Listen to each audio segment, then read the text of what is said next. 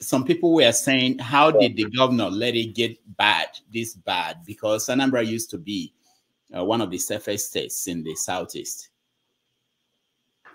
I'll tell you what went wrong. I'll tell you what went wrong. You know,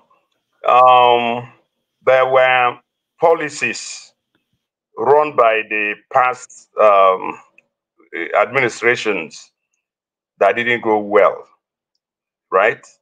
And you see, if you kill a cow for your enemy as a way of buying peace, what you have bought is piece of the graveyard.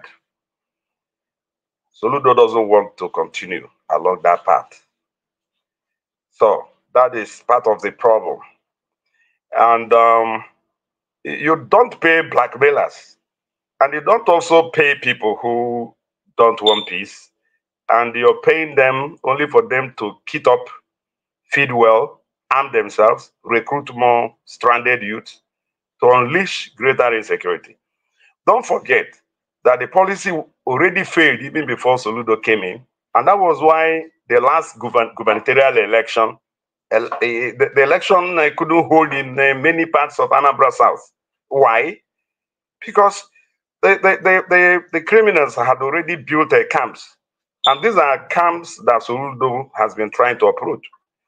And they have to be fully uprooted. Anambra made fully unsafe for them. We cannot continue this way.